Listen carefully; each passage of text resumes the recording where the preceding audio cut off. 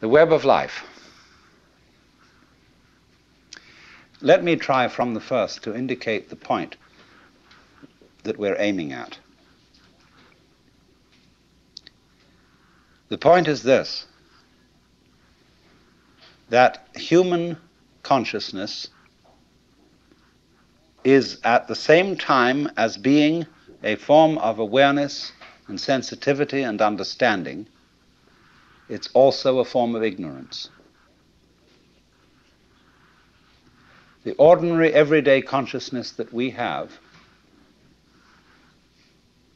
leaves out more than it takes in. And because of this, it leaves out things that are terribly important. It leaves out things that would, if we did know them, allay our anxieties and fears and horrors. And if we could extend our awareness, you see, to include those things that we leave out, we would have a deep interior peace. Because we would all know the one thing that you mustn't know, according to the rules of our particular social game.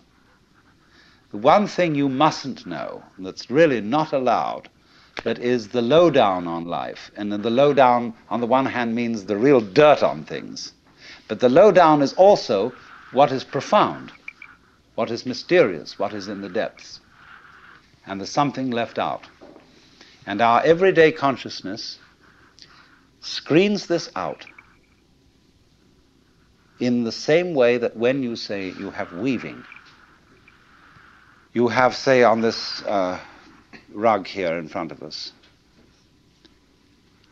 when the black finishes here, the black threads will go underneath and then appear again over here, then they'll go underneath the white, and then they'll appear again over here, so that the back will be the obverse pattern of the front. Now, the world is like that. Our sense organs are selective. They pick out certain things. They are receptive. For example, we have a small, small band of what you might call a spectrum of light, of sound, of tactile sensation, and so on, to which the human organism is sensitive. But we know that outside that small band, there is a huge range of vibrations to which we have built instruments that are sensitive. Things like cosmic rays, ultraviolet rays, gamma rays, hard X-rays, so on. They're all outside the band of our spectrum. And obviously, there are things that are outside the range of our instruments. We may build new instruments someday which will bring into our consciousness other orders of vibration altogether.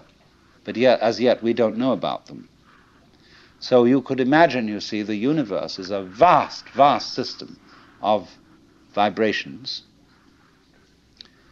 and has infinite possibilities. All these vibrations, are like the strings on a harp. And the harps that the angels are supposed to play in heaven are really this huge possibility. See, when you play the harp, you select strings. You don't play all the strings. It's stupid to just run your finger along the whole edge of the harp, back and forth, and go. What you do is you pick out with your fingers, select, just like on the piano, you don't go brump. You pick out certain notes, and these make the patterns. But at the same time as you pick out, you reject what you don't pick out. But it's all there, constituting a fundamental continuity, the kind of continuity of the thread as they go to the back of the woven material and make up the obverse of the pattern that's on the front. Now, the question that is absolutely basic for all human beings is, what have you left out? You see? You are focused on certain things that constitute what you call everyday reality. Look, you single out people, and you see them sitting all around. and you know there are things that are really there. And then behind the people are the houses or whatever we live in, and the earth, and behind all that the sky, and so on. But we see the world as a collection of rather disjointed events and things. And I might say to you as you came in here today, now, my goodness, you all forgot something. What did you forget? And you think, my goodness, did I put my pants on? Did I wear a sweater? Did I got my glasses and my hair on, or my wig or whatever? And no, it's none of that. It was something you've forgotten. See, everybody's forgotten something. You left it out. You've just missed it. See? And so I can bring this out, what you've forgotten, if I ask you, who are you? Well, you say, I'm Paul Jones, or whatever your name happens to be. I say, oh, no, don't give me that stuff. Who are you really? And you think, whoa, of course I'm just me. No, don't give me that. I don't want to hear all that nonsense. You're playing a trick on me. Really, deep down, who are you? I don't know. Well, that's the thing to find out. That's the thing that's been forgotten. See, that's the underside of the tapestry, the thing that's been left out.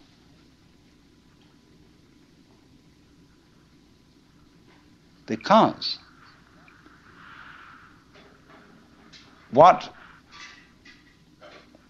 we are carefully taught to ignore is that every one of us, fundamentally, deep inside, let's put it that way, is an act of, a function of, a performance of, a manifestation of the works. The whole blinking cosmos, with all its galaxies, and forever and ever and ever, whatever it is beyond that, what you might call God in the Western tradition, or Brahman in Hindu philosophy, or Tao in Chinese. Every one of us is really that, but we are pretending we aren't. And we are pretending with tremendous skill and deception.